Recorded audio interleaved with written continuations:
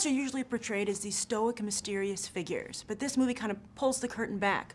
Why do you think it's so hard for popular culture to, admit that fathers are real people too? Oh, I don't know. That's a good question. I don't know how to answer that. I do think you're right, though. I think it's a nice way to put it. It does kind of pull the curtain back on that. And what often makes an actor's career is teaming up with a director long term. And this is your second movie with Derek. What made you decide, this is a director I want to team up with? So much of his work is so effortless. I mean, he's like such a humble filmmaker because he doesn't load his movies with style. It's all of the work that he does is meant to be kind of invisible.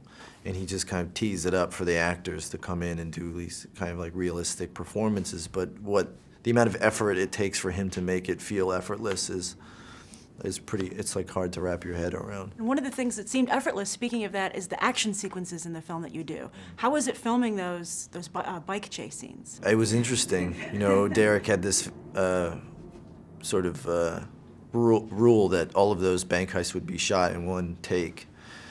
And so there was just an energy to them that I don't think you could have got if you were breaking it up. Also, you have these leading man looks, but you always choose character roles. Has that been a decision that Hollywood understands, or have you had to do some convincing? Well, I don't I don't know what Hollywood thinks.